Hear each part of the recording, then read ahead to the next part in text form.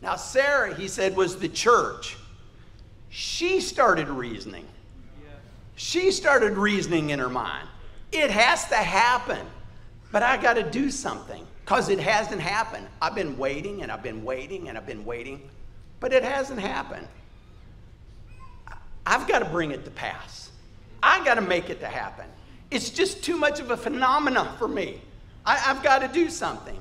She couldn't wait for the promised son to come the way God said it was going to come. To come the way God promised that it was going to, but she wanted to do it her way. And her way was through Hagar. She said, come this way. She was supposed to wait, but she didn't. And he said, what did it produce? He said, a wild man. Amen. He says that it produced that wild man that could never be tamed. It's the same thing today. Some believe they've got to do something to bring the promised bride into perfection. And they're right. They do have something to do. Point the bride to the tapes and press play. That's what they got to do.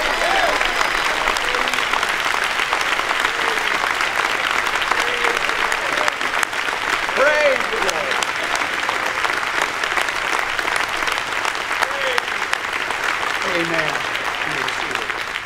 That's the very purpose of the ministry, is to point it back to this original seed.